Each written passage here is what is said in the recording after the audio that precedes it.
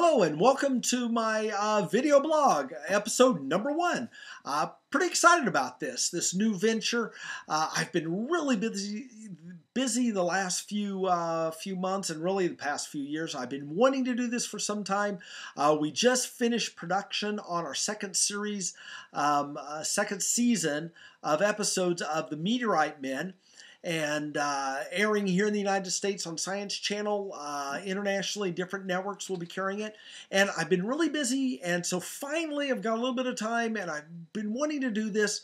Not that the TV show hasn't been rewarding. It definitely has, and it serves its purpose. But it's really more of a one-way avenue with the TV. So the people passively sit at home, and so this is an opportunity I think that I want to take advantage of. So it's a little bit more two-way.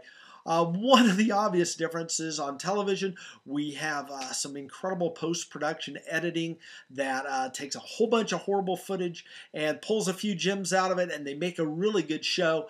And not going to be that fancy here. Basically, this is what you see is what you're going to get.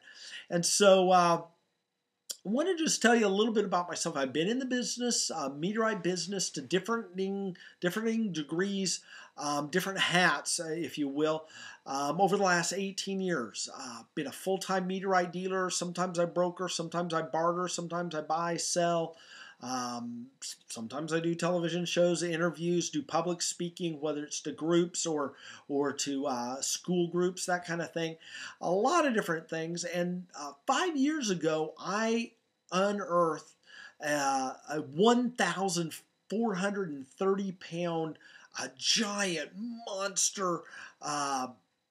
It's the Brenham Palisite main mass, and a lot of fun. That was the day my life changed. That was 5 years ago, and it was one of those things that I went that day from being a part-time meteorite hunter to a full-time professional meteorite hunter. And so much of my time the last 5 years really has been focusing on doing the field recovery, field hunting of meteorites. And so now I'm wanting to focus a little bit more on reaching out, connecting with the public, with my friends, with my customers. And so this isn't going to be overly educational.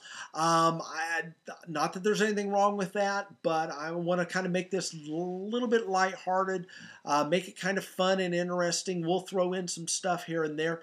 And then obviously there's going to be information about new meteorites, and I'm not going to use this venue to spam people to try to get you to buy meteorites, although I will be talking about meteorites at times. So meteorites that I have for sale, because there are customers of mine that are very interested in that. So we're not going to get too much of one thing.